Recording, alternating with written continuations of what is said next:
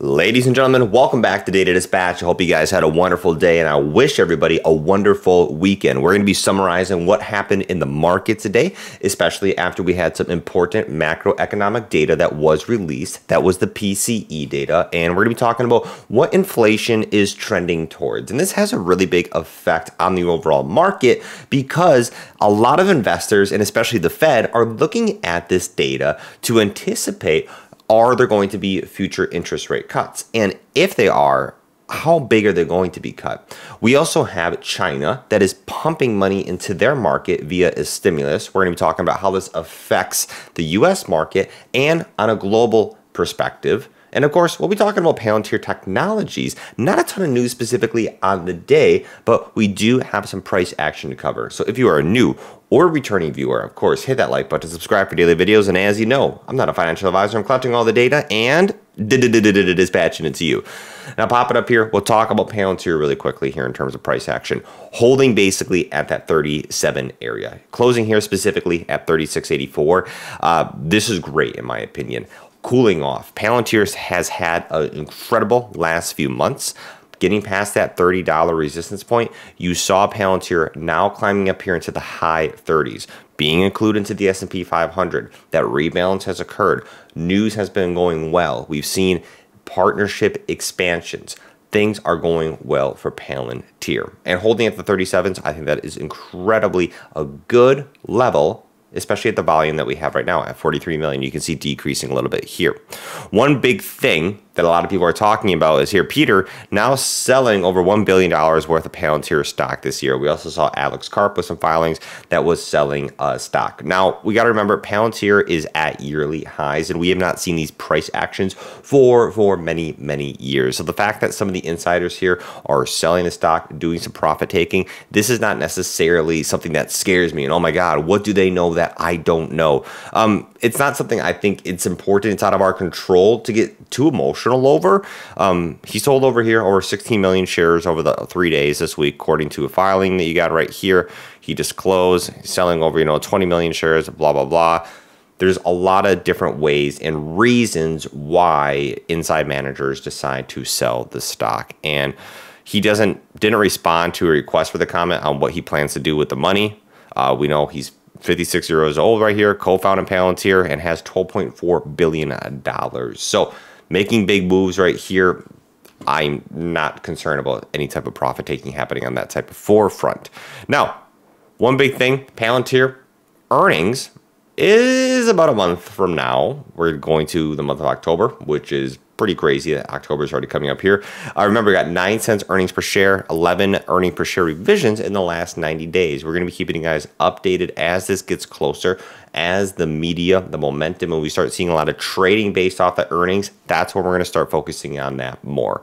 A big piece of data was the key inflationary data that came out today. This came out at 2.2% in August, lower than expected, and it rose 0.1% for the month, putting the 12-month inflation rate at 2.2%. Now, excluding food and energy, we've seen here the inflationary gauge was below Wall Street's estimate in the lowest since early of 2021. Now, as we know, the PCE price index is a large and a very, very reliable gauge for the Fed to focus on the cost of goods and services, and that's reflected with what their future decisions are going to be in the actual determination of those interest rates. Now, we can talk about here, all quiet on the inflation front. The economy is showing a little bit signs of, of cooling, but is still doing fairly well and is remaining resilient.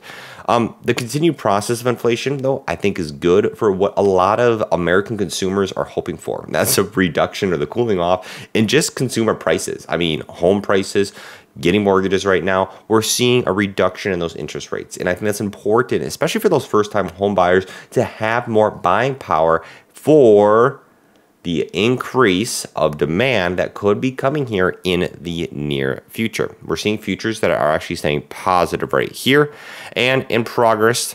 Talking about here with the related costs, everything is expensive right now. I think it's good that the Fed did make their 50 basis point interest rate cut. This is the first time that we've seen this since 2020. It's been over 4 years, and really focusing on their inflation right here, or their support on actually helping out with the labor markets. Now, this inflation report could give the central bank more reason to confidently cut interest rates further. The question is, in the next meeting and within the next month, how much are they going to cut rates? Are they, and by what type of severity? They're hoping for persistent cooling in inflationary figures. So it's good to see that we're seeing inflation going down, hoping for the extension of that, allowing for borrowing costs that will ease strain on the corporate and the household balance sheet, just like what we mentioned right here. So continuing in that direction, things are looking bullish. Wall Street is coming off a winning session, especially right here after a batch of assertive investors talking about the strength of the U.S. economy.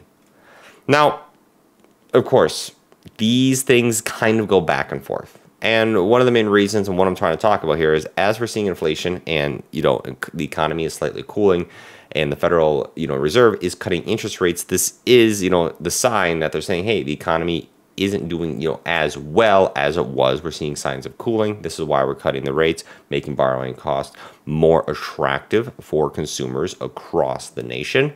However, the market is reacting in a good way to this, and that's what we're seeing right now, especially with these record closes. Now, overall, the market, what we've seen, S&P 500 just slightly down, NASDAQ down here, Dow Jones, up a little bit.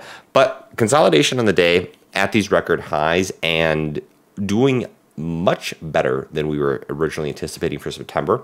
Historically, September is not a good month for the broader market. However, with that first basis point cut that we've seen, in 50 years, or hoping not 50 years, in 4 years, I think that's being a big catalyst for why we're seeing a green month of September. Also, on top of that, you have China that is launching a late stimulus to meet the 2024 growth targets. And issuing over here over 2 trillion yuan in special sovereign bonds. Now, they lowered their interest rates and injected liquidity into the system, assembling this last-ditch stimulus assault to pull economic growth back towards the yearly's roughly 5% target.